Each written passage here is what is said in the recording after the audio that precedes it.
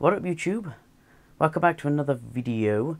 Today we're fitting the All Metal Hotend from MicroSwiss to my 3D printer so we can print some lovely stuff for the robot, even though this is probably going to be uploaded after the fact, but you get the point. Let's go.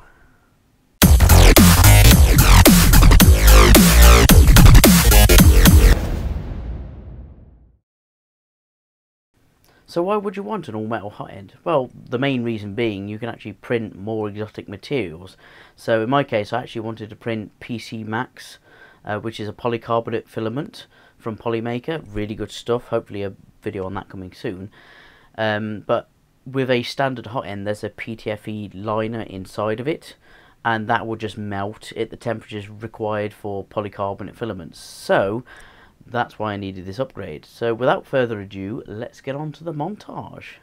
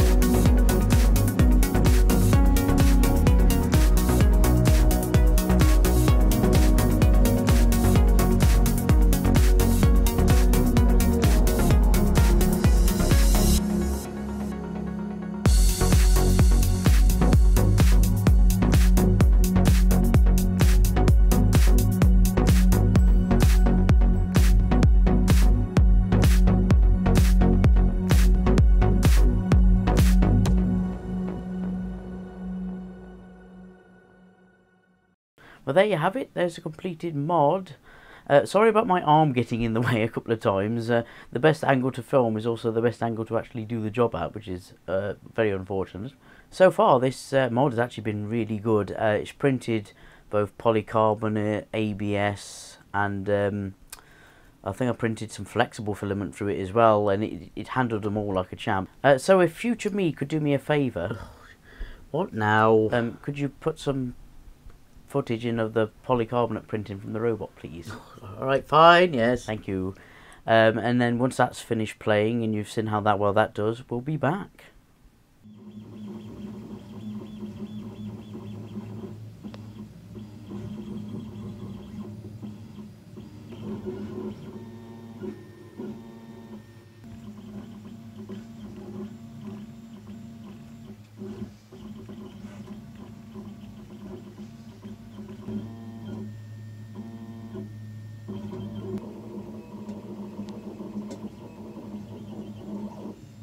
But anyway, as you can see, it prints it like an absolute boss now. Those parts were super strong in the robot. None of them failed at all. If you'd like to look at a bit more about how strong the parts were in the actual robot itself, then you can see the build log video here somewhere, wherever the thingy doohickey is. And then also put in up there the actual competition video as well. So that's pretty cool. If you're looking for a more in-depth tutorial on this, Joel, the 3D printing nerd, Joel, the 3D printing nerd, has an excellent tutorial about it's for the Wanhao, but it's exactly the same printers. So I'll put links again somewhere for that, as well as I'll put all the links in the description for all the parts and everything that I used. It's mainly just the kit.